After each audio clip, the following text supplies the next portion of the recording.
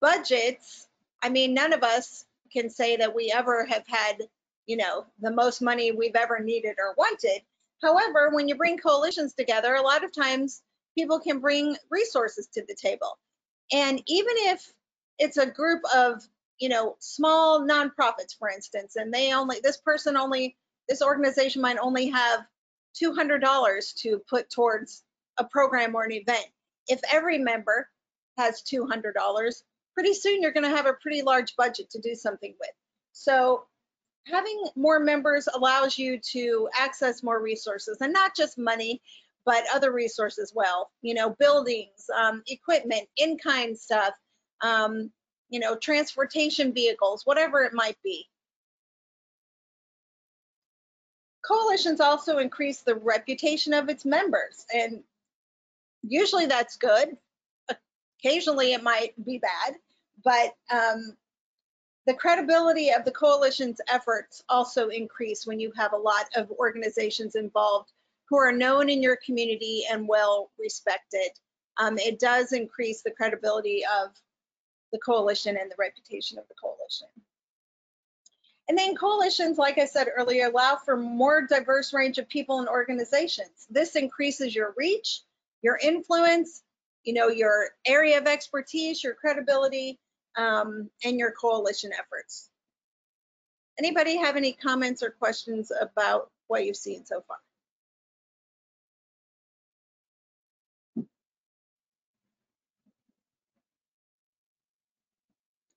Okay. So we're going to talk about challenges of a coalition. If any of you have ever been in a coalition and have never had any challenges in that coalition, I would love to speak to you because I want to know what your secret is. I think all of us have probably found ourselves in a situation where one or more of these exist. In almost every coalition, there will be strong personalities, and that person might be you. You might have a strong personality, and that isn't a bad thing. But there does have to be a process in place to allow strong personalities to have input, but also to not allow them to derail, you know, discussions or progress. Power struggles. I think we all have probably dealt with a coalition where there's been power struggle between, you know, maybe small and large organizations, or someone who's been in prevention for 30 years versus someone who's just coming into the field.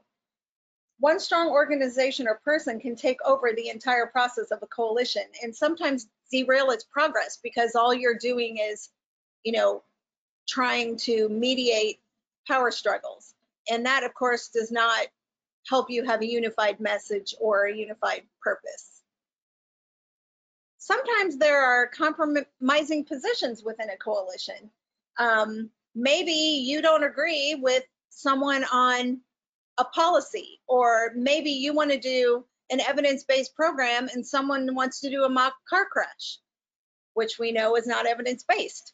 So how do you handle those compromising positions? And sometimes it means that you're going to have to give up something that you want. I've experienced this many times at the State House. There'll be an alcohol bill that has, you know, 40 pages of things I don't like and 1 page of things that I do like and want. And I've had to really learn how to accept the bad to get some good. And it's not easy. It's not easy for me because I don't like to do that. But in a coalition situation, you have to be prepared to do that. Unfortunately, if one coalition member, you know, does something that's detrimental to the coalition, or goes rogue, as I like to say, the representation of all the members and the expertise of, you know, your coalition can be harmed, and it's really hard to gain that trust back. I've seen it happen before, and fortunately, you know, after some time, the coalition was able to rebuild after, you know, their chairperson kind of went off on their own and, you know, was doing things that the coalition didn't agree with. But it doesn't always happen, and it takes a lot of time, and you know how hard it is to rebuild trust with people once it is taken away. So when one falls, we all fall down. Sometimes it takes forever and ever to do something in a coalition, because coalitions often have committees, and committees take a long time to go through things. You know, sometimes you want something decided on or something done right away, and it just doesn't happen because the process is cumbersome, and decision making takes longer when you're working in a coalition, but it is part of the process, and it's important to go through that. Now, obviously, if you have time limits on things, you kind of have to monitor that to make sure things are getting accomplished, but it can take longer in a coalition. And then you always have people who want credit for things when they've worked in a coalition, and, you know, you may not get the credit. You may not, you know, be the one that is singled out for doing this great accomplishment, that it might have been all you. You know, maybe your coalition passes a local ordinance or a bill at the state house and it was all because of your work, but the coalition gets the credit, not you. And that's tough. And sometimes we can take that personally, but I've learned that, you know what, I don't care who gets the credit as long as the work gets done. I feel good because I know I've had a part of it, and that's enough for me. But that's hard to come to sometimes for us, because we like kudos and pats on the back, and there's nothing wrong with that. Would anyone like to share an experience that you've had in a coalition, either forming one or being in one, where you have come across strong personalities, power struggles, any of these things, and how did you handle it? Just unmute your microphones and you can speak.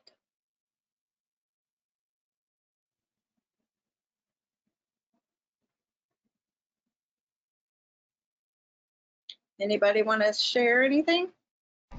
Hi, Lisa. This is Eric. Can you hear me? Yes, I can. Hi, Eric.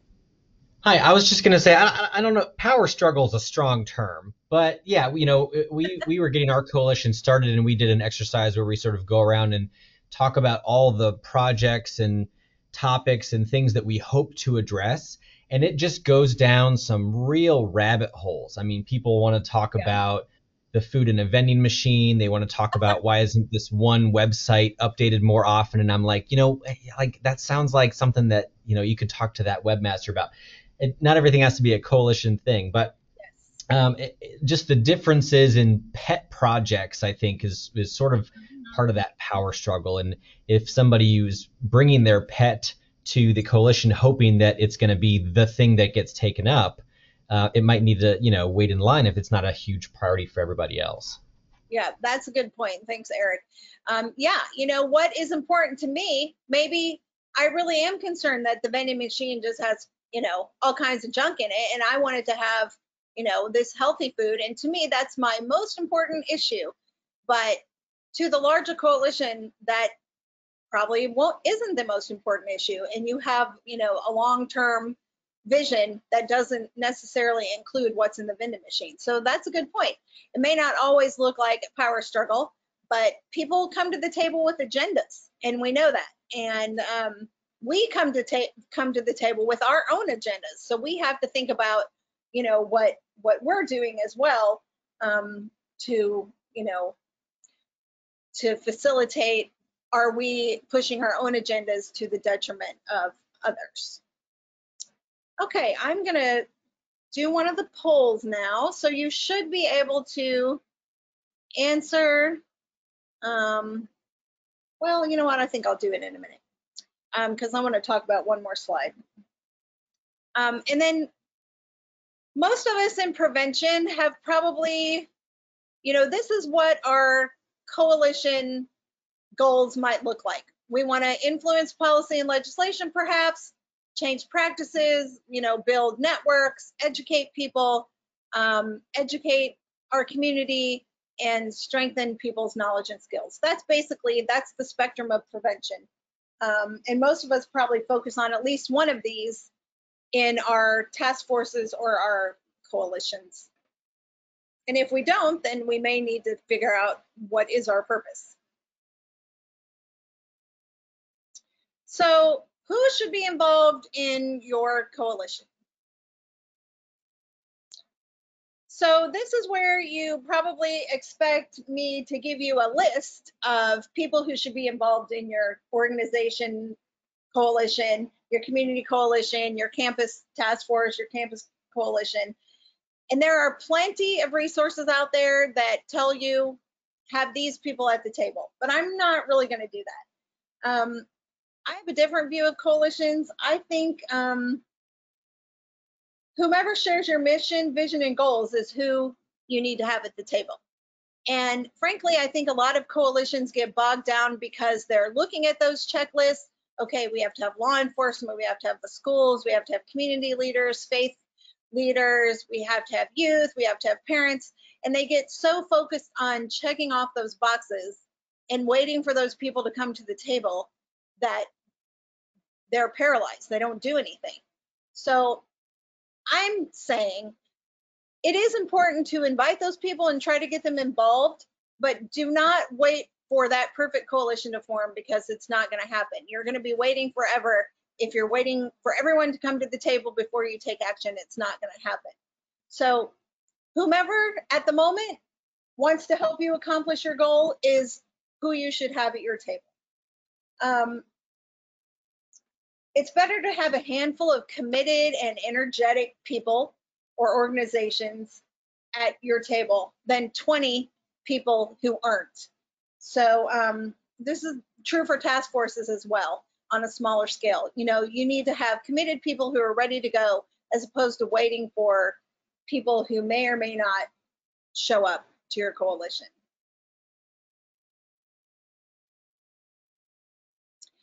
So out of the many, many lists that in the guides that are out there for building coalition members, here are the ones that they, everyone always recommends. And I'm sure, you've been part of coalitions based on these sectors. Some more traditional, I think none of us have any questions about that. But, have you ever thought about, okay, these are my traditional partners and stakeholders and collaborators, but who else might I invite? And here's just some over the years that being part of other coalitions that we have reached out to. So maybe there are service organizations, beyond fraternities and sororities, like all the animal clubs, Lions, Elks, Eagles, all those Rotary, Kiwanis, all those service organizations. What about landlord-tenant associations? If you're working on a campus, you definitely have to have landlord-tenant associations involved in your coalitions, because that's where a lot of your students live. Coroners, funeral homes, who can share information about drunk driving or things like that, or that are non-traditional. I have a coalition where our sheriff is heavily involved in, and he does a lot of things in his jail to promote prevention and treatment. And you can see the rest there. So, especially if you work on a university campus, you have brilliant minds at your disposal, people who can do research for you, people who can help you with project evaluation. Use those students, use those department heads if you can get them involved. Okay, so I'm going to do the first poll here. And let me know if you see the quick poll box that has popped up. It says, what is an ideal membership for your coalition or task force? Do you all see that? Yes. Okay. If you could take that poll for me, please, I'll give you a minute or two to do that.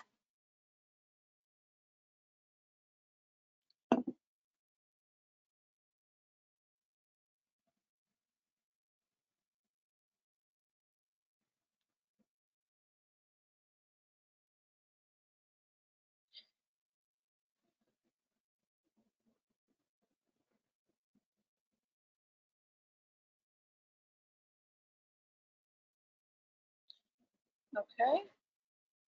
You have about 40 more seconds. And everyone is choosing the right answer so far. it is, you know, from as many sectors as possible, as we talked about, but pretty much anyone who supports your goal and agenda. So you all passed that one. That is correct. And I'm going to close the poll now. Thank you. Does anyone want to share any experience about if you have reached out to kind of a non-traditional member to be part of your coalition or task force, and who that was and why you chose them? Has anyone had that experience?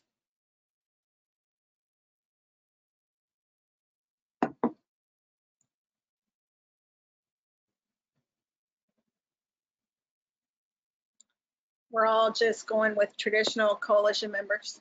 Well, maybe after today, you will decide to think outside the box and maybe choose someone else. Okay. I want to talk a little bit about types of coalition members, and I'm sure you all have had experience with probably most of these types, but we're going to talk about these, and I would like to hear from you about how your experience was. Either you are one of these, we're all fit into one of these categories, and then the people that we work with also. So are people willing to be a part of your coalition, or are they in it, you know, for the fact that they want to get something out of it for themselves, which again isn't necessarily a bad thing as long as you know their agenda at the beginning. If they have a hidden agenda, that will definitely cause issues. If you know their agenda at the beginning, then you can figure out how to handle that. So we're going to talk about light bulbs. These are your idea people. They always have new ideas about what can be done, how things could be different, who should do it, which is helpful. They have a lot of great ideas. Sometimes they're not feasible, but these are not, you know, the people who are going to dig in and do the work. They're just the idea people. And then you have the worker bees. I'll give you an interesting fact about nature, that all worker bees are female, if you didn't know that. 80%, and I think this is true in our coalitions, 80% of the members do 20% of the work or more sometimes. But these worker bees are always willing to volunteer, to do things outside of their, you know, role in the coalition. They're your people that you can always count on. Message multipliers are members who use their own influence and their own networks to deliver your coalition message or to help educate people. They, you know, might be influencers in your community or on your campus, but they are willing to use their resources at a higher level to help the coalition. Challengers, it's just like it sounds. They always challenge decisions. They're always asking questions. They're always being the devil's advocate. And sometimes these people are difficult to work with, we know, but they are important to the process because they help us think, and they help us also figure out maybe what our opposition might be throwing our way, because they can be oppositional. And then sustainers are the people who really, you know, are working to make sure the coalition efforts are going to be around for a long time. They work to find funding. They bring in more strategic partnerships. They always are supportive of coalition leadership. You know, they're your cheerleaders and your, you know, your optimistic persons. So I don't know if this, I mean, this song dates me, but I'll give you a bonus point if you can tell me which group sang this song, what the name of it is, and which group sang it in what year, if you know. Anyone know?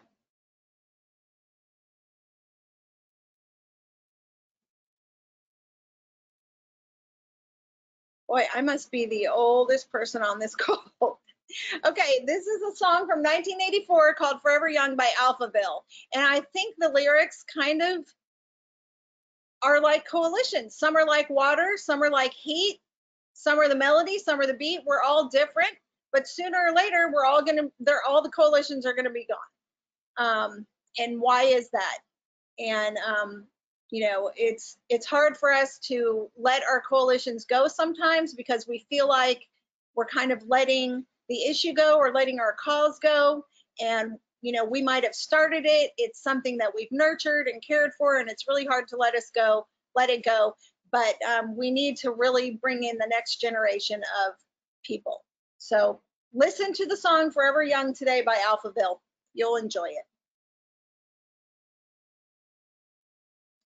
So why does it matter? Why are life cycles of coalitions important? Like I said, when I first started working in coalitions, I thought I was a failure if the coalition wasn't functioning at 100% all the time and, you know, never went through any changes. Well, that's not realistic.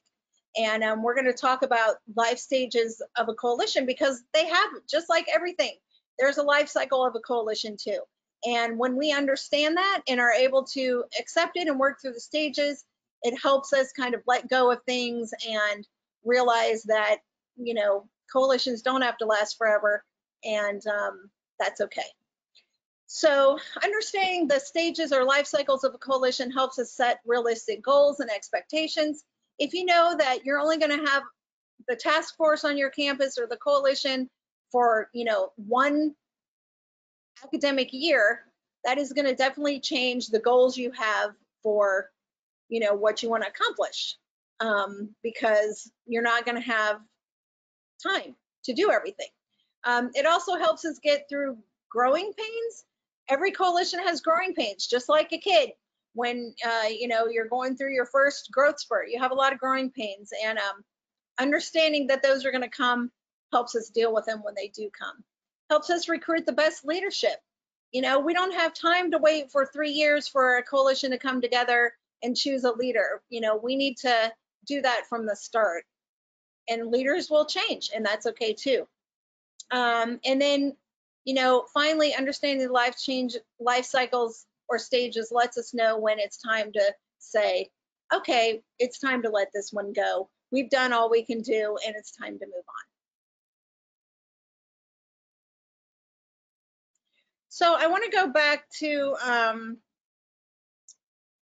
the various personalities or people that you'll find in your coalition.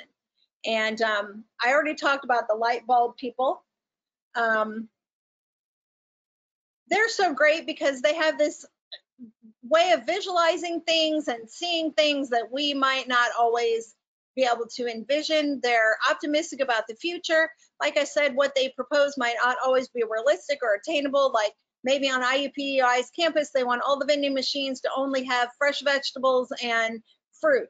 Well, that's not realistic. It's not attainable. A lot of students wouldn't want that. They want chips and Pepsi. But it's great to have these people on board because they give us new ideas. Do any of you consider yourselves to be light bulbs?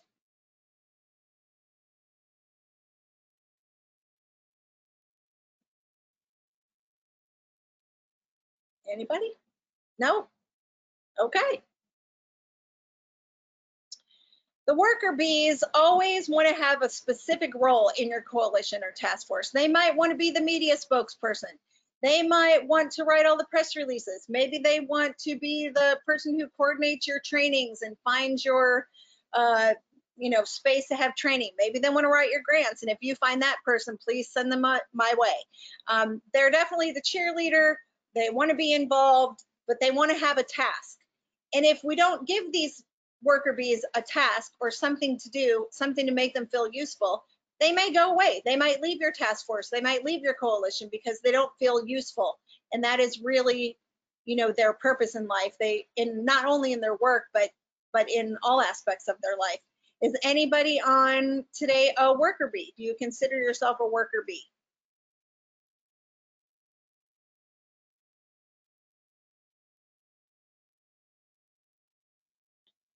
Well, okay, no worker bees on the call. Hopefully you have a lot of those in your coalitions. We talked about the message multipliers that are really skilled at using their own networks to share the coalition message. They have access to maybe people we don't have, like funders or, you know, community leaders that maybe we don't know. You know, maybe they're a CEO of an organization and have influence over, a lot of other organizations in the community.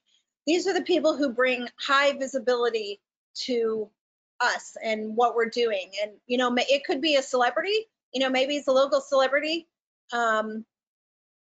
or, maybe on your campus, it's a star athlete or someone like that in your community. It might be your mayor. But these are the people who can bring the attention that we need and we don't always get. Anybody here think you are good at message multiplying?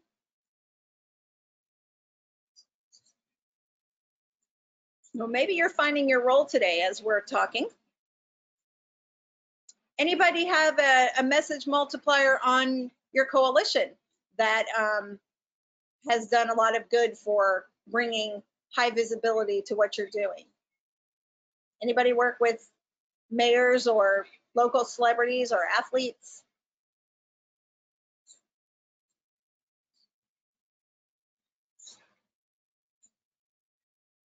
Okay. So we talked about challengers who often are, on the other side of where we are. And maybe that's what they do just to get us to think. Maybe they really are always in opposition to what we're trying to do. Who knows? But it is difficult to have them at the table sometimes. We might not always like to deal with a challenger because it feels confrontational. And, I don't know about you, but I don't really like conflict. It feels uncomfortable. It feels like it might be working against the mission of the coalition. It's that coalition member that we kind of dread seeing walk through the door, or, we don't want them to say anything at the meeting because we know it's just going to be, might end up in a discussion or a heated argument or whatever. But having their input is important because it helps us to see the other side of the argument. This has been helpful for me as a lobbyist because I know what the opposition is going to say because I've talked to them and they don't agree with me and they've told me their position, and it helps me prepare my testimony. It helps me prepare my information that I give legislators because I know what they're going to say. So it's not always easy having them at our table, but it's important. Does anyone have any experience with working with someone you would consider to be a challenger, and how did you handle that?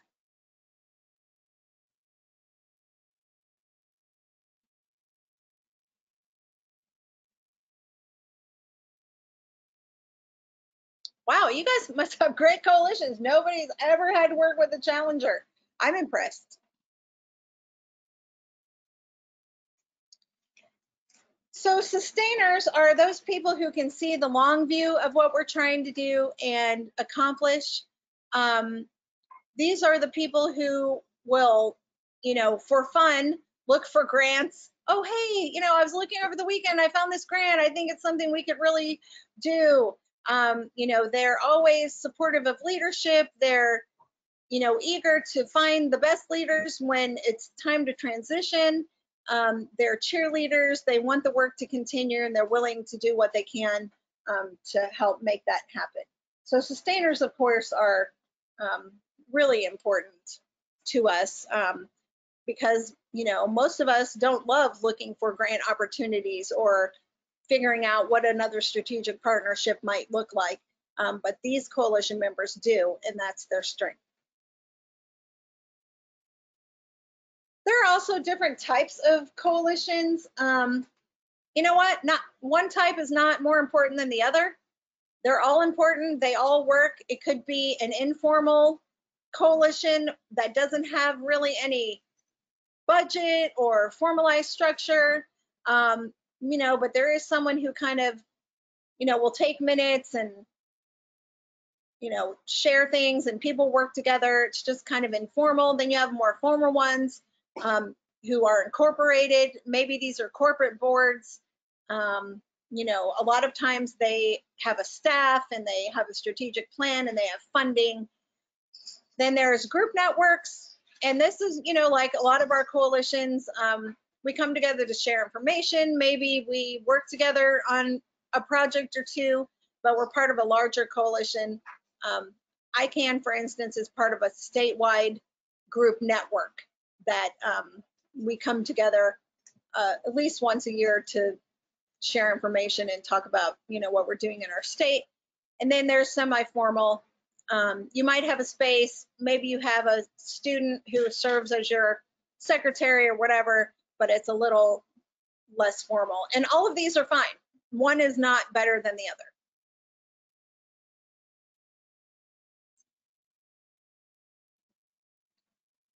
But all of them have, when they're successful, have something in common. Strong leaders, diverse members, they understand the stages of a coalition, they understand the life cycles of a coalition, and they can address expectations and anticipate some potential conflicts down the road or potential challenges. So no matter what your coalition looks like, if it's successful, it probably has most of these elements.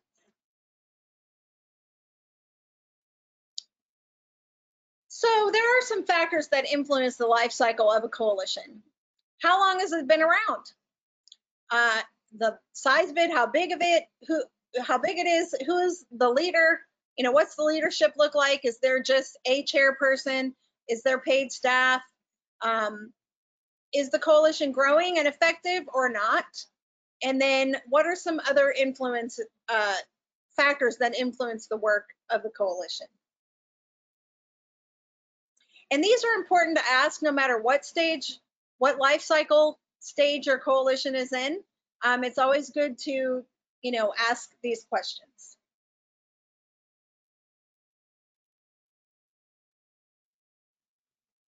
So these are the basic stages of a coalition. So you're building, starting, growing, maturing, declining, and dying. And we're going to talk about each of these in a little more detail. Coalitions really are like trees. If you look at this life cycle of a tree, starts with a seed, then becomes a sprout, then a sapling, then a mature tree, then unfortunately becomes a dead tree, and then a rotting log. So it's great to be in, you can be in any of these stages, but don't be a rotting log, which just lays there and does nothing. Make sure that even if you come to the end of your coalition's life, that you're spreading the seeds of your work and that you're, mentoring others to take over this work, and that you're putting out new roots so that work can continue maybe even in a different way. Just don't be a rotting log that just lays there and never does anything again.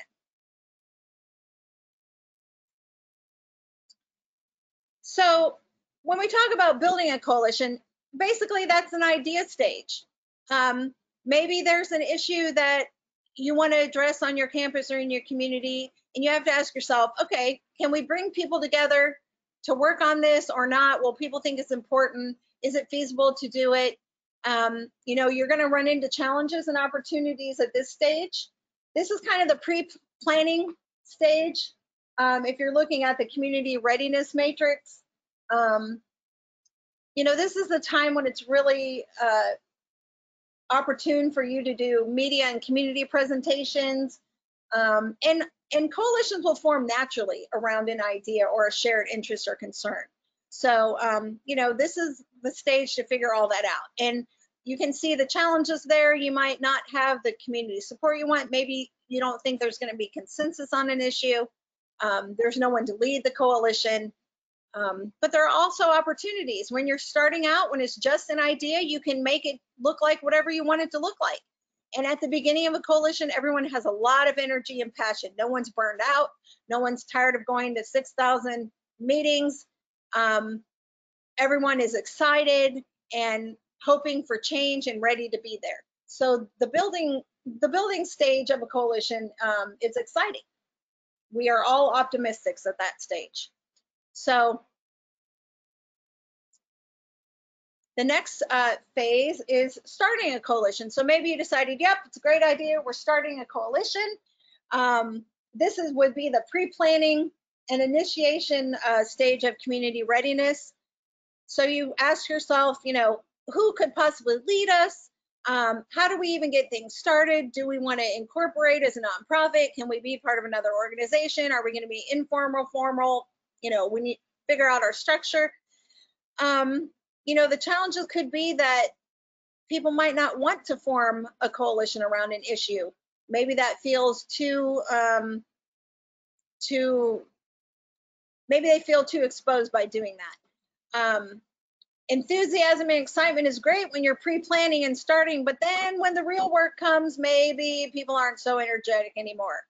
And then we've all had this experience of writing the mission, vision, values, which frankly, I think is important as a guide, but not the most important thing. And we can spend a lot of time, a lot of wasted energy trying to form these mission, vision, values, because it's not always easy to get consensus, and people like to be wordsmiths, and it can take up a lot of time. Funders are excited to learn maybe that you have a new coalition focusing on, maybe it's obesity or heart disease or whatever it is. This is when the natural leaders emerge. Maybe that's you. People are excited to be part of an experience where they get to shape something from the ground up. Maybe they've never had that experience, and then no one is tired or disillusioned yet. Any questions so far? And this is where you might, sign your formalized agreements. Maybe you have letters of agreement with people, or, pledges or whatever. This is where you might have a kickoff. You might start developing your action plan. And then we move to the growing stage of a coalition. This is where your coalition is thriving. You've got everyone at the table you want at the table. You have the leader that you want. You are getting a lot of, attention in your community. There are some challenges, though. People might start to feel overwhelmed as the coalition grows. Maybe they don't want new members at the table. Maybe they want to get rid of some of the members that are there. Maybe they don't like the direction you're going. They don't want to work on policy. They only want to do programs, whatever it might be. This is when you're also see that, differences of opinions start coming out. You might find that challenger person at your table, and it will start to impact your decision making. Frankly, oftentimes if there's no money to share with anyone, that's easy. But if you have a certain pot of money and you can only share it with, one or two organizations, or I find this true, in our drug-free Boone County LCC, sometimes if people don't get funding, they decide they're not going to sit at the table anymore. And that is certainly their choice, but that does impact who sticks around. And then, like I said, the direction you go may impact who stays involved. When I was first forming the Indiana Coalition to Reduce Underage Drinking, we were moving away from programming. That wasn't our purpose. Our purpose was advocacy. And there were people who really didn't want to do that, and they only wanted to do program. And so they left, and that's okay, because it wasn't for them.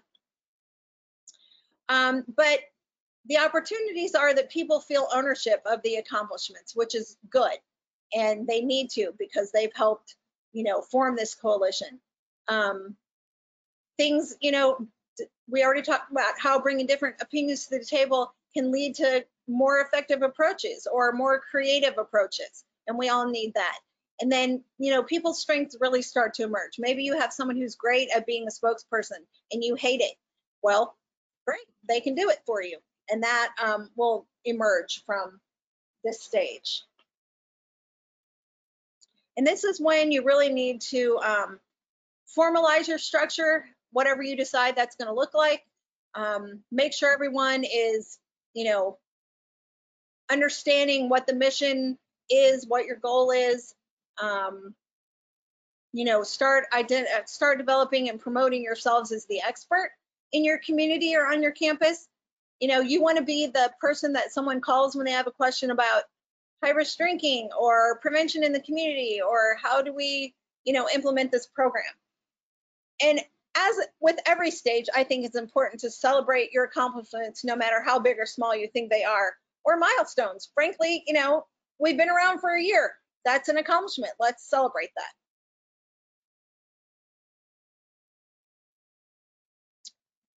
And then we have the maturing stage. The coalition is established. People recognize your name. They recognize you as an expert. You're kind of like that mature oak tree. People can know they can rely on you. They know that the information you give them is going to be factual. They know that coalition members are dependable.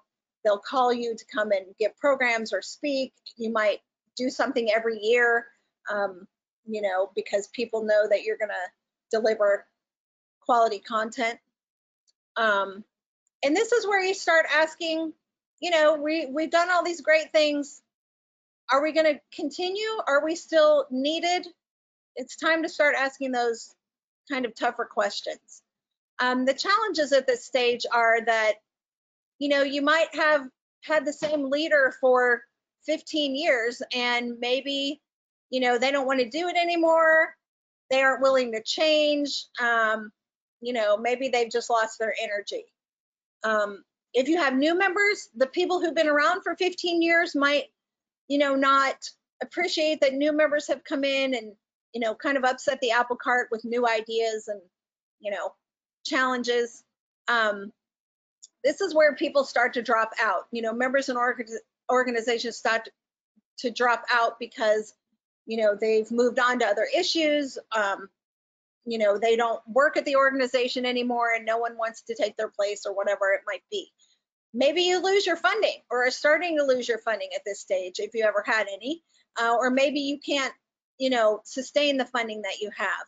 And then people tend to not be fully engaged at this point because everyone's kind of on autopilot because, you've been doing great things for 15 years and, everyone's kind of on autopilot now.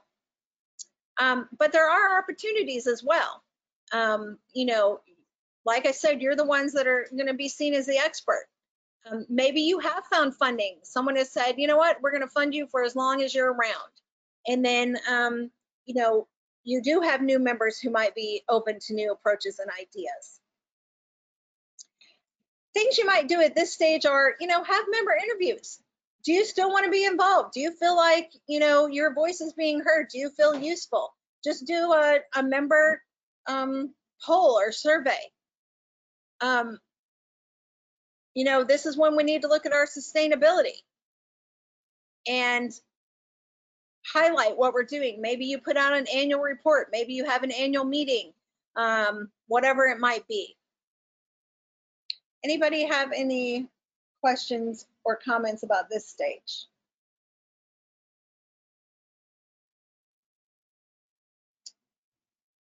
And then we move to the declining. The coalition is declining. Maybe you had a leadership crisis. Your leader has left and there's really no one who wants to take over. I'm in a service sorority and this happened to us a couple years ago. I had just completed my 4-year term as president. No one wanted to step up. And it was up to me to find a replacement and no one wanted to do it. And I was finally able to coax my friend, her name also is Lisa, into the role, but she was hesitant and she had a lot of questions and I really had to kind of hold her hand through that process. But in the end, she did it and she was glad she did it. She was a great president. But, this is where leaders drop out. No one has any energy anymore. No one's enthusiastic about the cause. And I think sometimes with underage drinking in particular, this can be the case because, even though it's our most widely used drug, alcohol is by teen and adults in our state, other issues take priority. Might be opioids, which, we did have a crisis. It should have gotten attention. Maybe it's heroin, but no one cares about alcohol anymore. No one has any energy to address it, or whatever your issue might be. So we're not effective anymore. We don't do anything anymore. No one calls on us anymore to do programs. No one calls us for media interviews. So, is our coalition coming to an end? And like I've said, it's okay. If your coalition is declining, it is okay to say, you know what? this may be the end of the road for this coalition. That is fine. There are opportunities at this stage too, though. It's your chance to reinvent your coalition. Maybe, you take a different view of an issue you've been working on, or maybe you say, okay, we're done with this issue. We're moving on to this one. Who wants to stay engaged? This is how you can re-energize your members. The people that have stuck around in your coalitions for so long have all the institutional knowledge and expertise. You need to figure out how to use them. Once the coalition ends, can they be part of a speakers bureau? Can, you do editorial boards, with those people? Can you, whatever, radio? How do you use your members who have stuck with you all this time? And then it's a change to look at your direction. Maybe you want to go in a completely different way and have a whole new coalition focusing on something completely different, and that's okay. But you need to ask yourself the hard questions. This is where you decide whether or not you're going to disband, or maybe you're going to merge with another organization or another coalition in your community or on your campus. Obviously, if you decide to disband, especially if you're a more formal structure, you have to inform everyone that it's happening. I've seen 2 examples of this in the last year. I don't know if it was necessarily because of COVID, but organizations, youth serving organizations, have decided to merge with others because they just don't have the resources to function on their own anymore. So celebrate that, though. It's stronger together. We're merging with XYZ organization, and we're excited, and we're going to be stronger, than ever since we have more partners. And if you decide that you are going to renew or go in a different direction, it's the time to do recommitment. Do you want to be involved or not? Is it time, for the person to leave your coalition?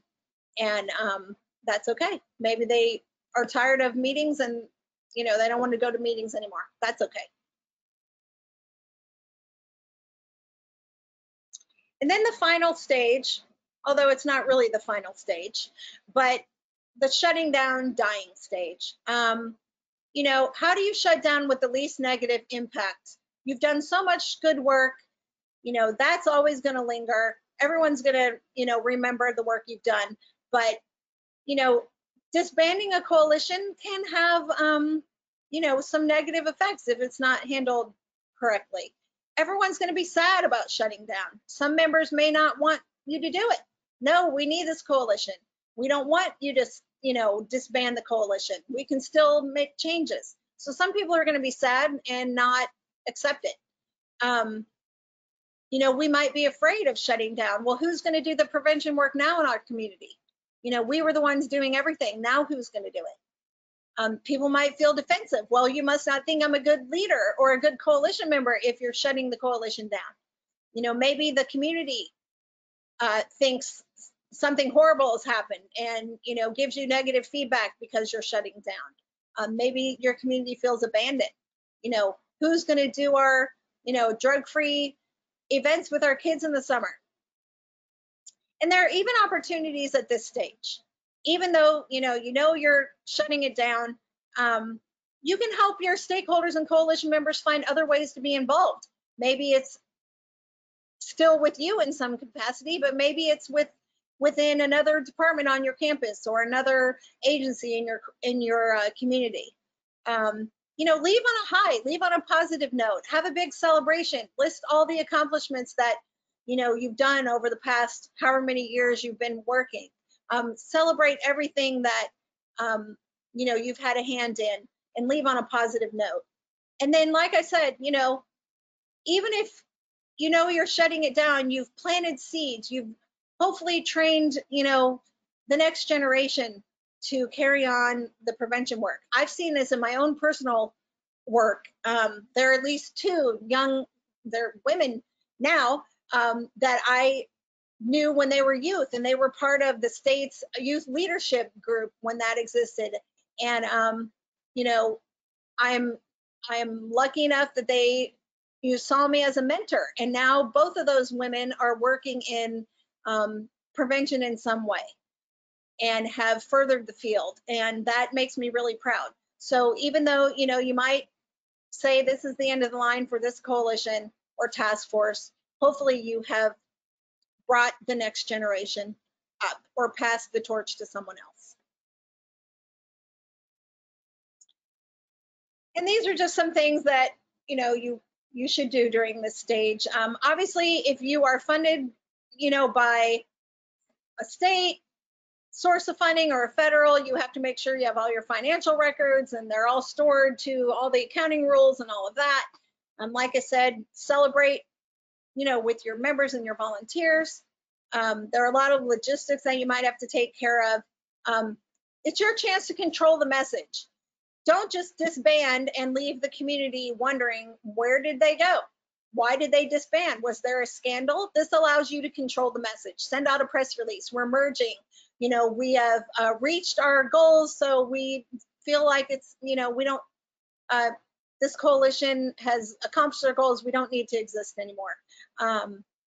So you control the message. And then, of course, you have to take time to process it, because especially if you're the one that started it and you've been working at it for so many years, it is hard to process that it's not, going to happen anymore.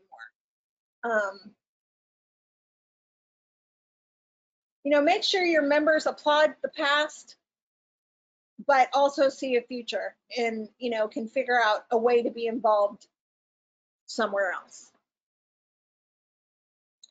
But just like this tree that was chopped down and obviously thought to be dead, you can see, there's new growth out of it. So new growth can come.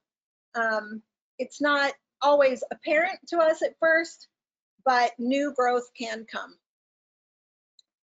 So I'm going to launch the second poll now, and I want you to be honest and think about the coalitions that you're involved in or the coalitions that you may have started.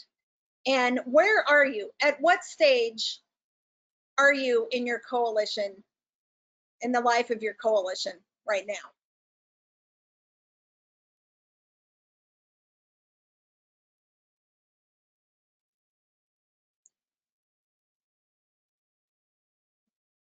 And, we really shouldn't be afraid no matter what stage we're in, because we'll obviously move on to the next one. And even if we're in the declining, dying stage, we're still evaluating what's next. And it's okay, that we are accepting of that and moving on.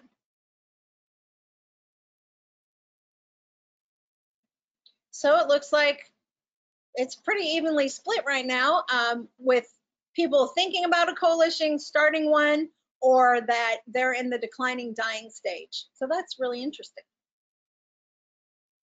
Give you a minute or two more to answer.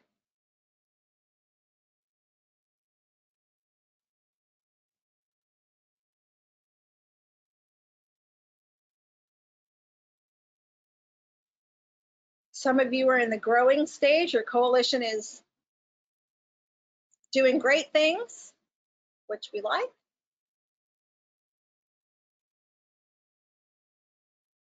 We have about 50% of you voted. We'll allow the other 50% of you to give us your thoughts, then I'll close the poll.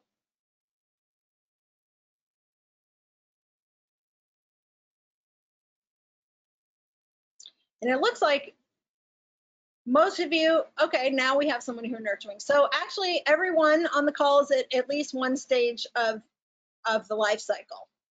So that's good. We're all at different stages in what we're doing. I'm going to close the poll in about 20 seconds.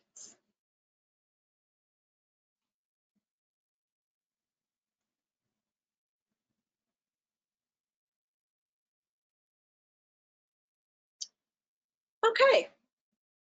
So it's good to see that all of you can kind of recognize which stage you're in, and it looks like we're all in different stages. So that's good. We have a lot of diversity on today. So how do we build a smart coalition? And what do I mean by smart coalition?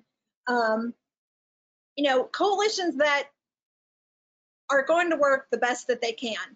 And, no matter what stage you're at, even if you're at the declining, dying stage, you could still have a smart coalition. The first and most important thing, I think, no matter what, if it's a coalition, an organization, a business, a school district, you have to have leaders who aren't afraid to serve and who will roll up their sleeves and, literally sometimes roll up their sleeves and do work. If you have a leader who just dictates what everyone else should do and they're not willing to actually, come out on a Saturday and be part of your activities or, work at night when you have, training for families, then they may not be the best leader. You have to have leaders who are servant leaders. Of course, you need a clear vision, and you have to trust your leaders to make decisions, and that can, bring a lot of conflict if members don't trust leaders. Relationships are key. I don't care what you're doing. This is key, even with those people who we would consider to be challengers. Relationships are key. I say this about everything. Legislature, relationships are key. Recognizing and being able to use your members' strengths, making sure you're not, wasting the time of your members, not meeting just to meet, making sure you're giving those worker bees something to do, so they don't, feel unuseful and leave, and then celebrating. Celebrating is always important at every stage. Don't let things die by committee. And I saw this quote that said, a camel is a horse designed by a committee, meaning that sometimes committees have a lot of opinions. They might be, in conflict with each other and they don't make sense. And then you try to put them all together and try to do it. And instead of realizing the absurdity of what you've put together, you try to accomplish it and it doesn't happen. And it's, it could be the wrong program at the wrong time. It could be, whatever it is, but do not let things die by committee, which often happens when there's, a lot of people involved and there's no clear direction. So I like to compare coalitions to beehives. Coalitions really are beehives. It's a tight and protective structure. It's well recognized. Everyone knows what a beehive looks like. And if you've been doing work long enough in your community as a coalition, people recognize you. Every bee has a specific role. Just like in your coalition, every coalition member should have a specific role as they fall into those categories that we've talked about. The light bulb people, the cheerleaders, the worker bees. And it might seem small that you have someone who always brings coffee and donuts to your meetings, or maybe they always make sure the room is set up. And that might seem like a small thing, but when we all do the things that we are best at, it really does create something wonderful and useful, just like all the bees working together to create honey. So does anyone have any questions about what you've heard before we take our third poll? Or do you have any comments?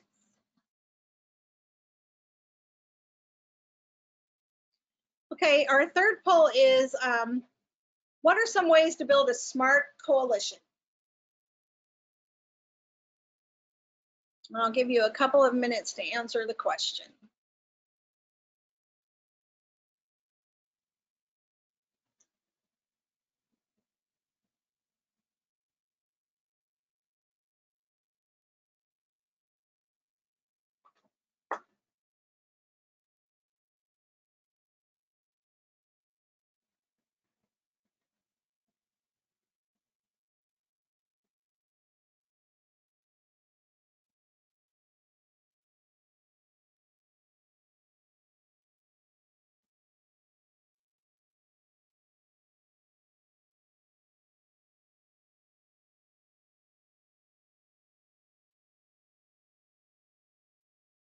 So far, no one is choosing telling everyone what to do and how to do it, which is good.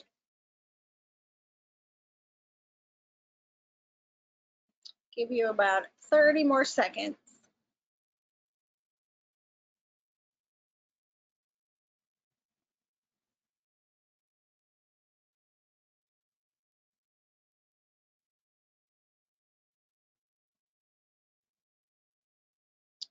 Well, you all got the questions correct. Actually, all of these, except for telling everyone what to do and how to do it, is the correct answer.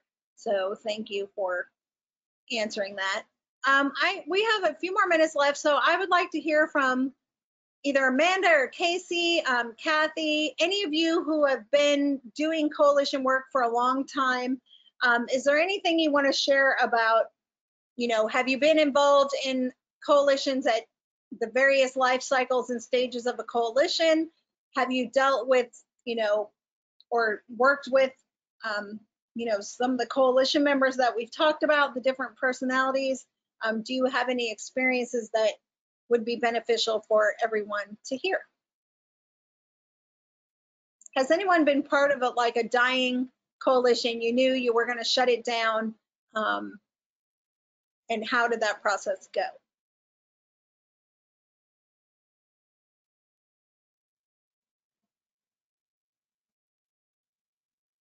Oh, I'll go ahead and talk.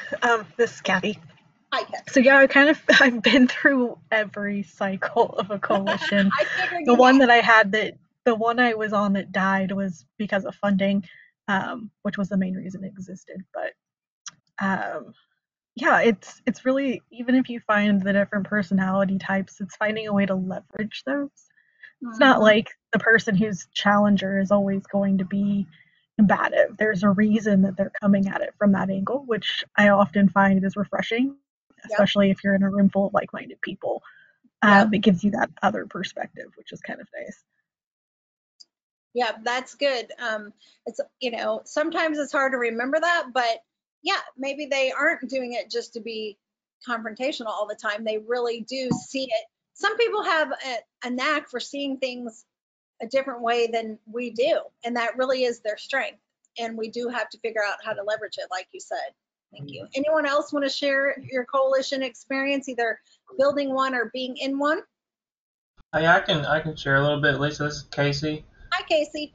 Hey, so we've kind of had like a revamping of our coalition recently, and I was really glad you mentioned the focus on the mission and part of that, because I think that's been important for us. Is just kind of refocusing on, hey, why were we here in the first place, kind of stuff, and that's kind of led to some new conversations, some things that maybe we should have already been doing anyways. It's kind of re-energized everyone, I think, a little bit. And so I thought that was a good example that you gave. Yeah, that's great. That's what we like to hope will happen when, there's a change of any kind, that it kind of redirects us and re-energizes us.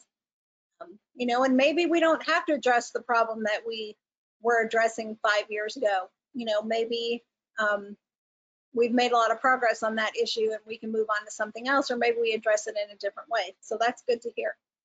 Anybody else have an experience you want to share? I would just like to echo what everyone else was saying.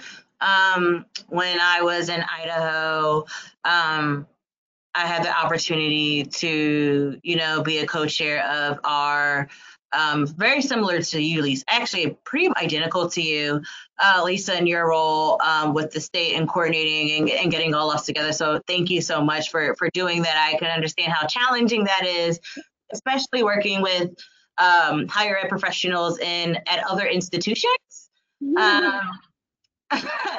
So, and that actually had the opportunity due to SPIF STIC funding through our state. So going through that and looking at the needs of the community through our logic models and seeing how previously the coalition, we had to change our vision and goals and our objectives because the former leadership met those, and it was time for me to come in and do something different. And unfortunately,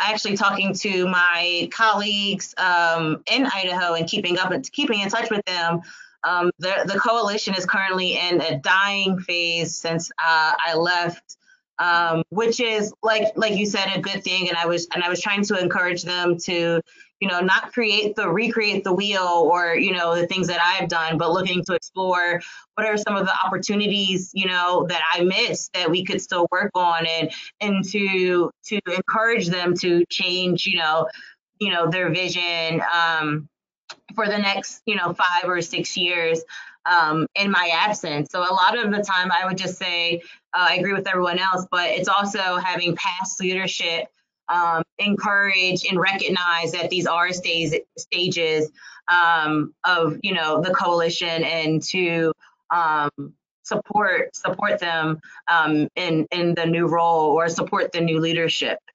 Yeah, definitely. I think that's so important. Like I said, a lot of us, when we're involved in coalitions, we don't want it to die. We don't want it to change. We want it to be in that nurturing stage where everything is going great and, we're accomplishing a lot. But, like I've said today, it's okay if it changes. It's okay if it dies and a new one emerges, or not even. So yeah, thanks for sharing that, Lauren. That was Lauren, by the way, in case you guys couldn't figure out who was talking.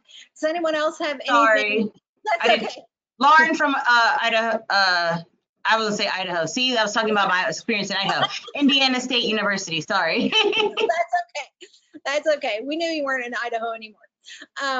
Anyone else have any experiences you would like to share about, or maybe even what personality you are and where you fit within a coalition? I like to think I'm a worker bee. I think that's where I fit into most everything in my life. I'm a worker bee. So I identify a lot with the honeybees in this picture, but that's me. Anyone else have a clear definition of what kind of a coalition member you are?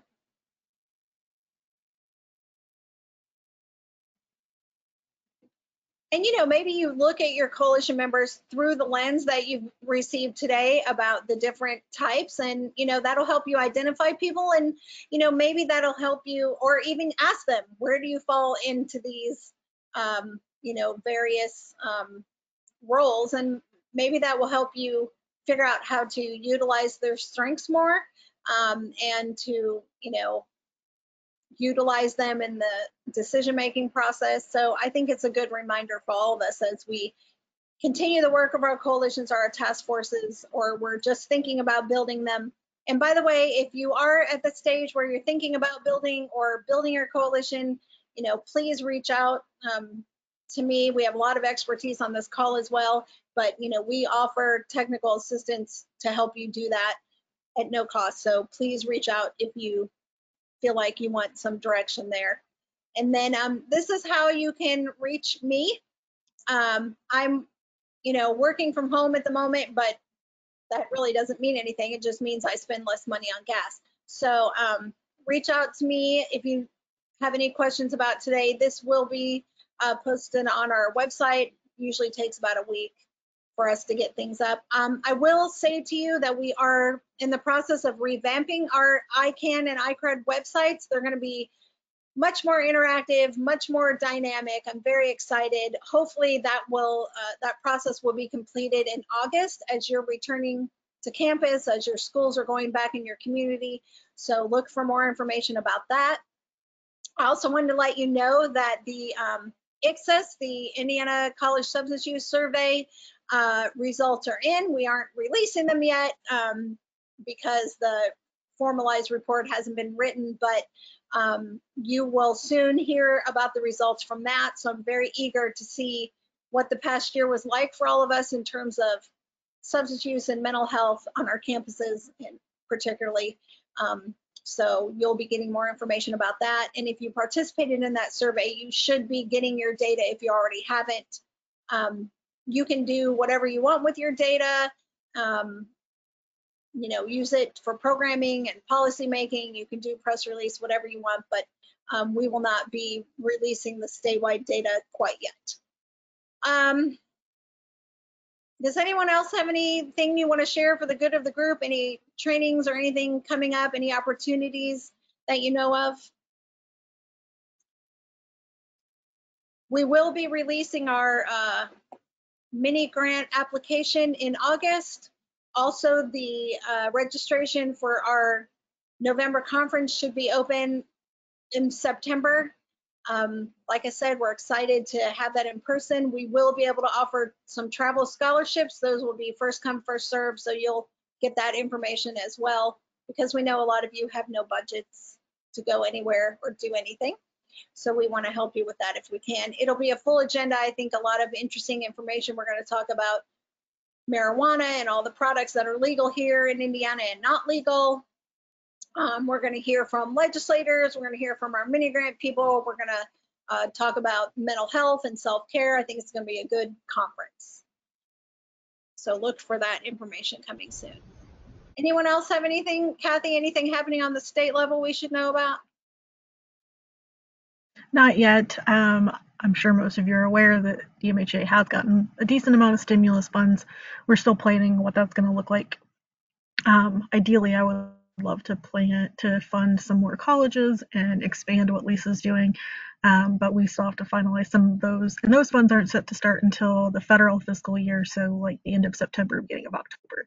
So we still have some time on that, but keep you guys aware. As you know, I send to Lisa a lot of things that she'll send to you guys, but just keep your emails open and receptive, because there will definitely be some funding opportunities coming your guys' way. Okay, we are excited about that funding coming. We don't know what it's going to look like, but we will support coalitions and campuses as much as we can. So be looking for that. So the last 3 polls are just your NOMS data that I have to collect. So please answer these questions, and then we will be done for the day. So I'll open this one first, give you a couple minutes to answer that, and then the other 2.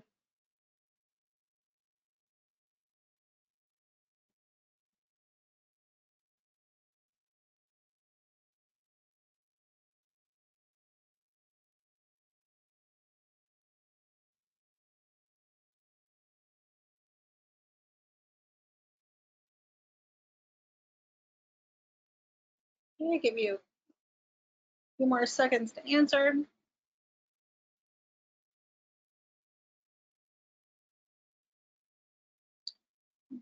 Okay.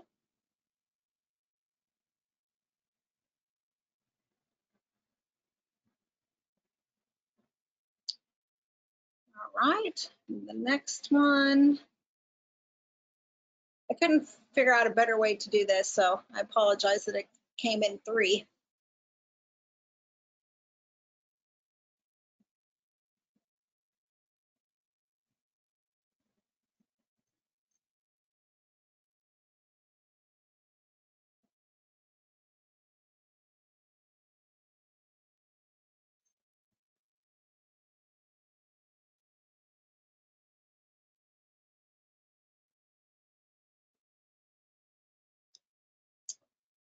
Okay. And then the third one is the dreaded age question.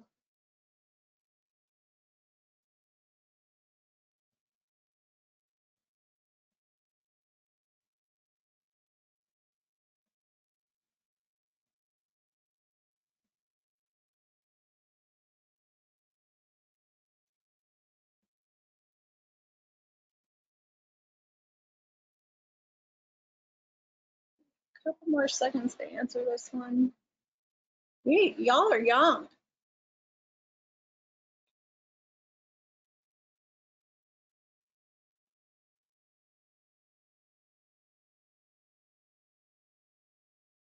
Okay, has everyone answered?